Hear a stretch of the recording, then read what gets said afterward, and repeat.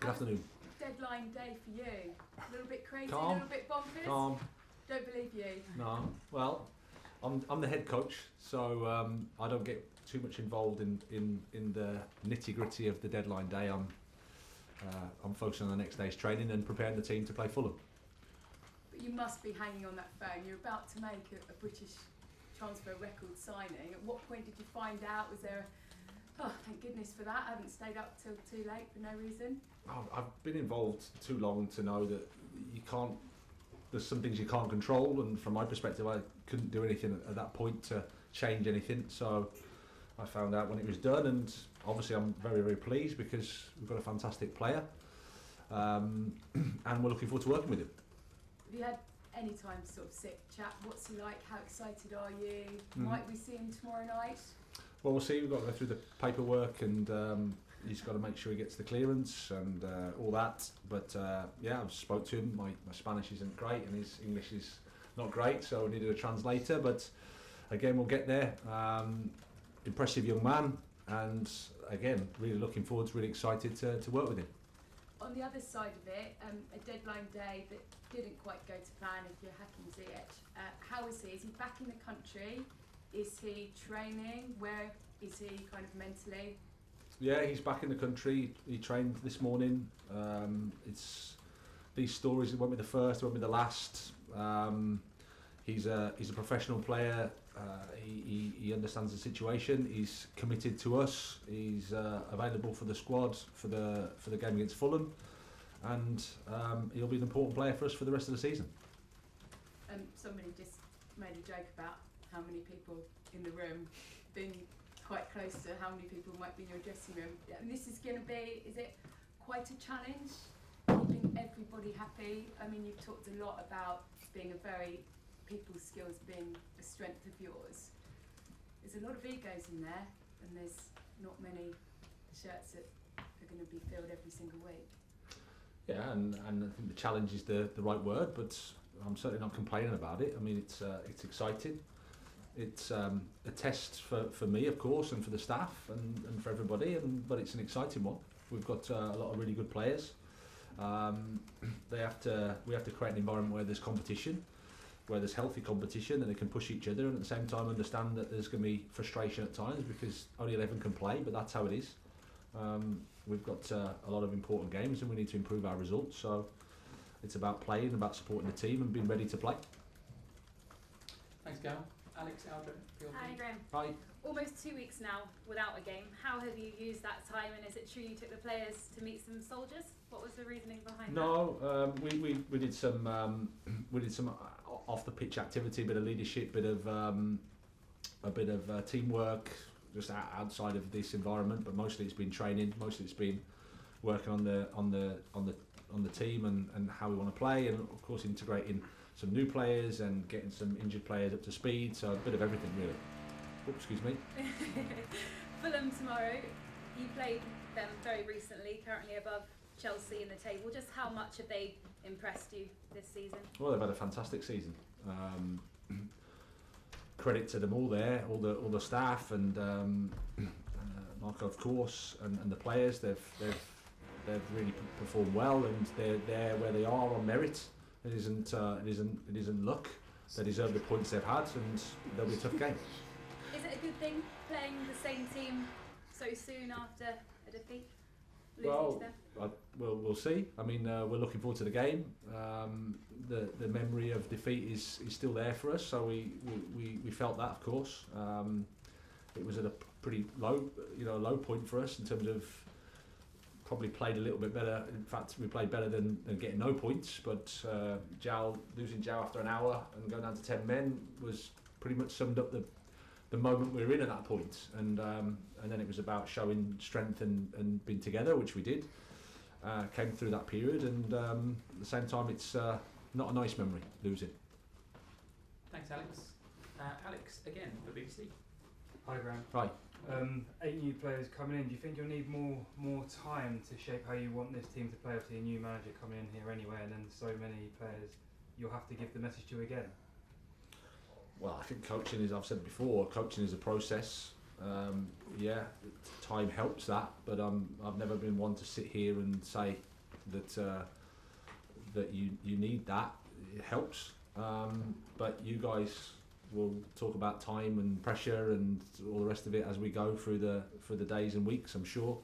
I'm just looking forward to working with the team, looking forward to working with the players. I'm excited by the second part of the season that we have here.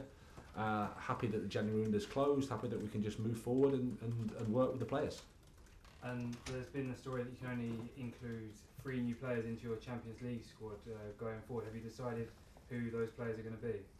Well, I think we've got a few bit of time before we have to make the decision, but yeah, we're aware of who we need to speak to. And are you able to say who they are? No.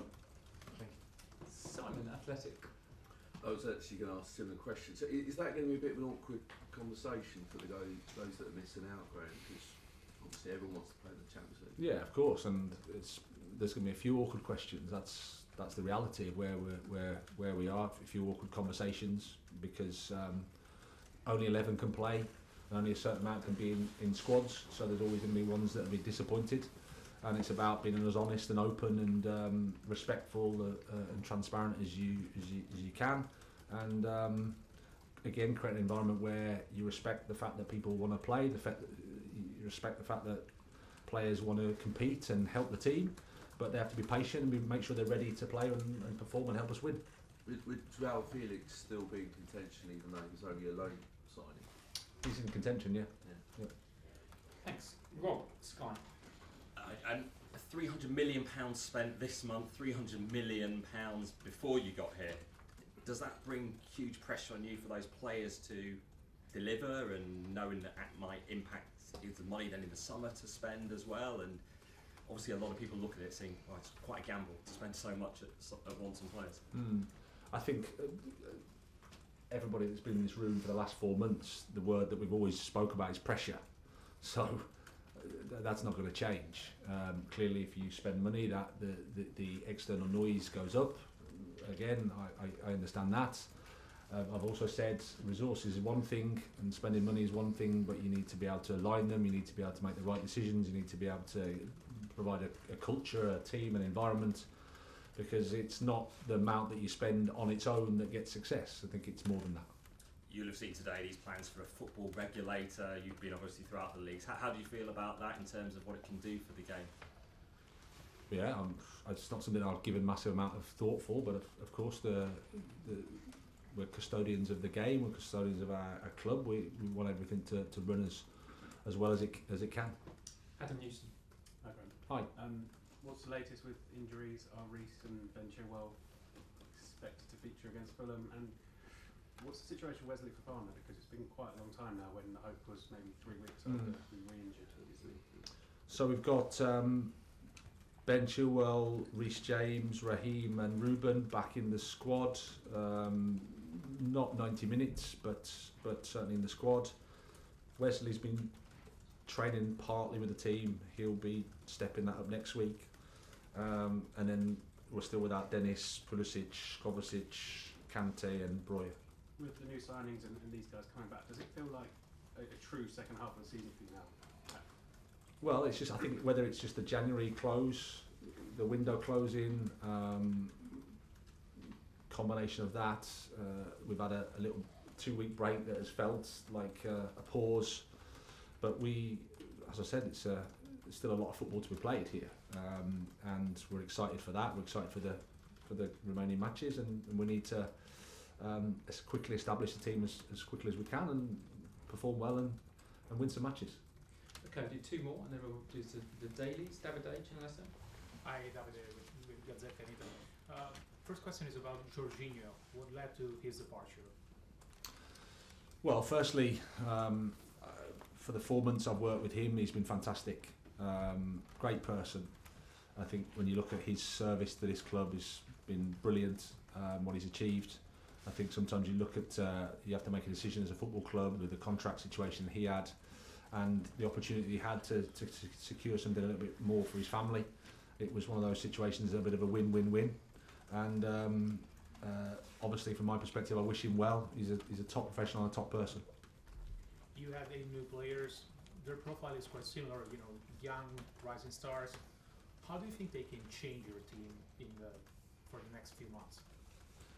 Well, I think it's a combination of a few things. There's a youthful dynamic there. I think you can see the sort of direction we've gone down in terms of the type of player we've tried to sign. We're trying to build something for the now and for the future, and it's always about how they help the ones that are here as well, and how we lift performance. Of course, we've had a pretty unprecedented, I would say, injury situation to deal with here as well. So lots of things have happened. We hope that we've learned a lot from that period. We've gained a lot of strength from that period, and as I said, we can attack the second half of the season with positivity, and we'll look forward to it. Thank you. Last question, broadcast, Jerry from Pegasus. Graham, Jerry here. Hi. When you arrived, the new owners said they were quite determined to end the culture of so many young academy players going on loan and trying to create a pathway into the first team. But with so many signings coming in, is that now reversed that policy, or put on hold at least? No, I don't think so. I think you've got to manage the both parts. It isn't easy with the aspirations of the club, generally anyway, to take players from the academy into the first team in the Premier League. But certainly as you go higher in terms of the demands of this club. But, you know, for example, Lewis Hall has had an opportunity and has played first team football this year from the academy. He's 18 years old. It's not straightforward to do. But that part of the job doesn't change. It's just, of course, we have to also look at how we can strengthen the team and help the team from the market as well.